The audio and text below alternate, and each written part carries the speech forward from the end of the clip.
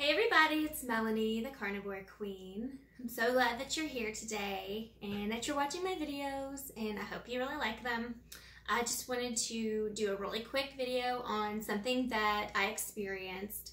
I used to drink these sparkling waters, okay? And I started having some really weird symptoms and thought that it was something completely different.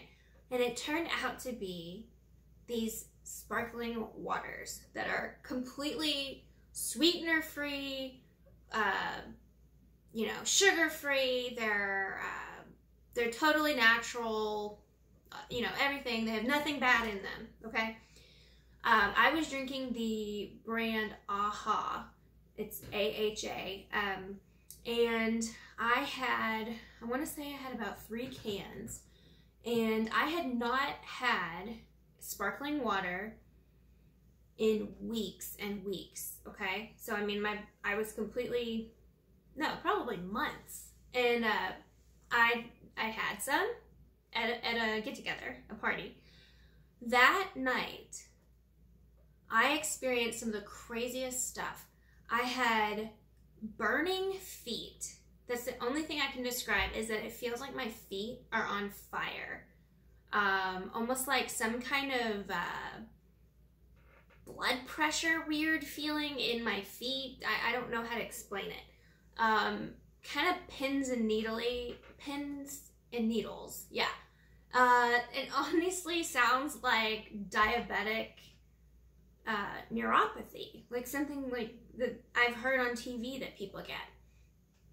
So I had the burning feet. I had my tumid lupus started acting up, so like my elbows started just like itching immediately.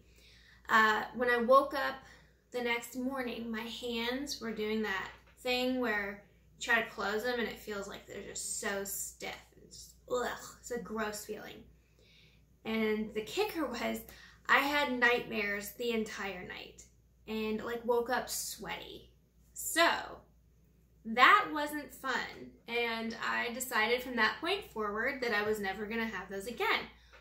But my curiosity wanted to know, well, how could something so harmless harm me? Why was this seemingly, just innocent little drink doing all these things to my body? And so, of course, what do? I turn around, I look at the label after the fact, and it says naturally flavored with other natural flavors. I'm like, what the hell does that even mean? All I know is if it says natural flavors, run. Like, do not put that in my body. Natural flavors are a code word or like a cover-up for who knows what, but I know they're a cover-up for MSG in other products like canned soups and Doritos and things like that, all the processed foods. So for that to be in a seemingly innocent can of sparkling water blows my mind. And the thing that really sucks is that I can't have that either, and it's like, dang, I thought I was going to be able to have that on my little list of things I get to enjoy that are food, or drinks. Not so. So, those are out. I know, it stinks. But I was just wondering, have you guys ever had anything that it's like nobody else has a reaction to, but you did? Or have you had a reaction to these sparkling waters? And maybe it's something that other people are experiencing and nobody's talking about it. I don't know. I did look up LaCroix. I guess that's how you say it. And I know they got in some trouble because they put on their label naturally essenced. And, you think, well, what does that mean?